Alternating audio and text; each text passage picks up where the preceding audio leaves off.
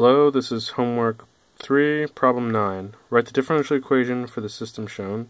We have our input R of S, our transfer function, and our output C of S.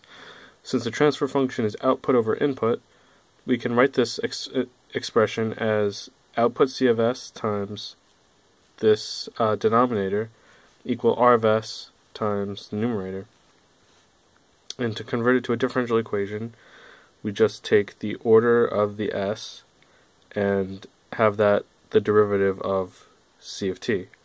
So we have the sixth derivative of C of t plus 7 times the fifth derivative of C of t plus 3 times the fourth derivative of C of t plus 2 times the third derivative of C of t plus second derivative of C of t, no coefficient, plus 5 times C of t, no derivative here because there's no S.